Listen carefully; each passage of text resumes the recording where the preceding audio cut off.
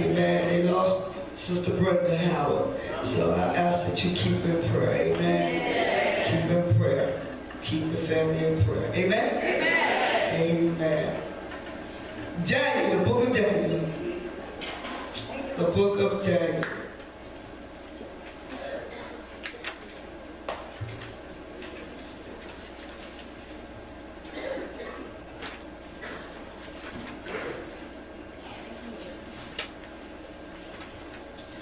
The book of Daniel. The book of Daniel. The book of Daniel.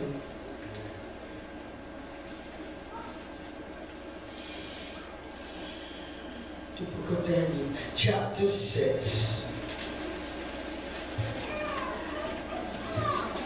Chapter 6.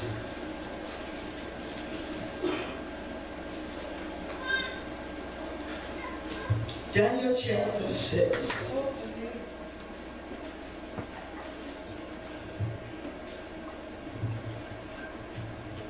Daniel chapter 6. And while you get in the word, I would like to, this month we will not have our second and third Friday service, amen? Amen. We'll resume next month. We will have our youth night, amen, but we will not have a service, amen? Amen. They're having a good, great revival in Raleigh, and I'm going there. So we will not be having service Friday, amen. We'll resume with our revival. Please tell somebody, everybody about the revival. Please tell them that Worlds is coming to town. So we will not have our third Friday night service. We will have our youth night service. Amen? Amen. The book of Daniel, 6 and 19. Then the king arose very early in the morning, and went in haste unto the den of lions, the den of lions.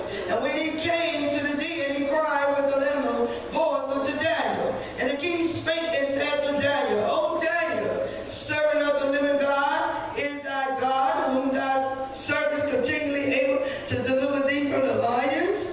Then said Daniel to the king, O king, live forever. My God, there was nothing negative about that comment, was it?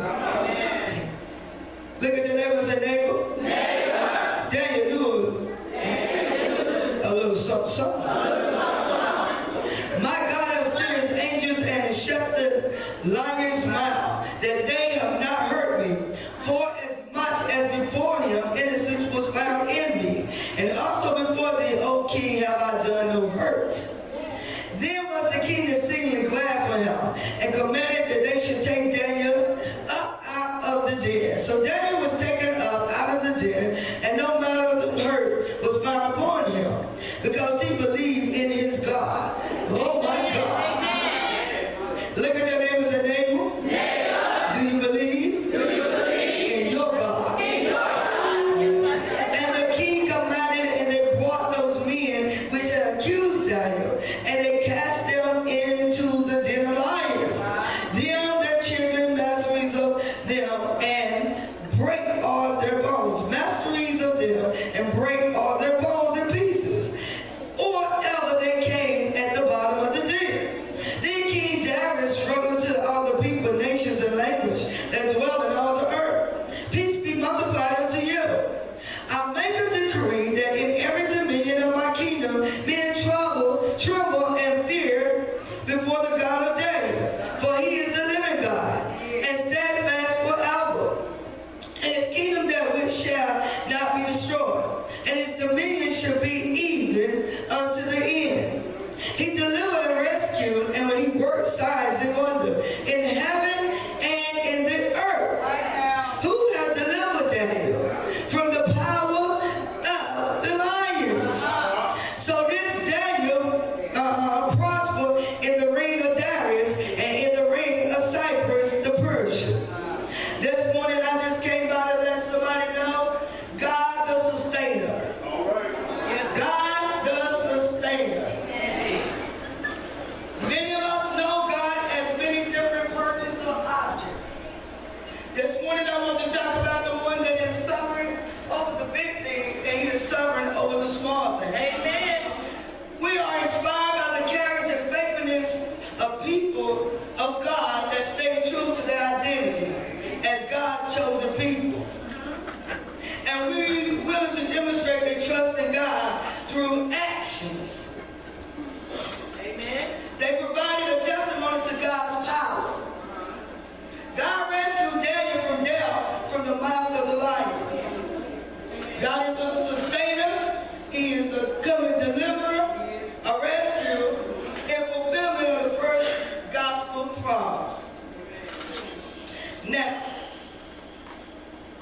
we recognize in the story and realize that Daniel knew who God was. He knew that Daniel served the living God.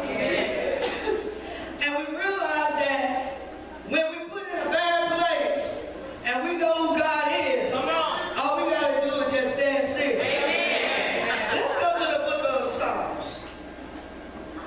Let's go to the book of Psalms. Can I work with it?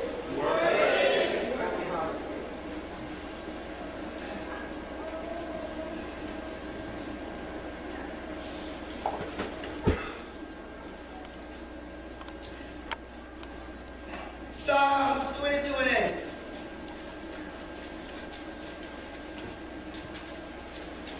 Psalms 22 and 8 says, he trusted on the Lord that he would deliver him. Let him deliver him, seeing he delight in him. So that lets me know right there that Daniel trusted in the Lord that he knew that would deliver him. He knew that God would deliver him out of the mouth of the lions. Daniel knew that God would deliver him no matter what they did to him. The decree went forth and the king had to keep the decree and get on to that.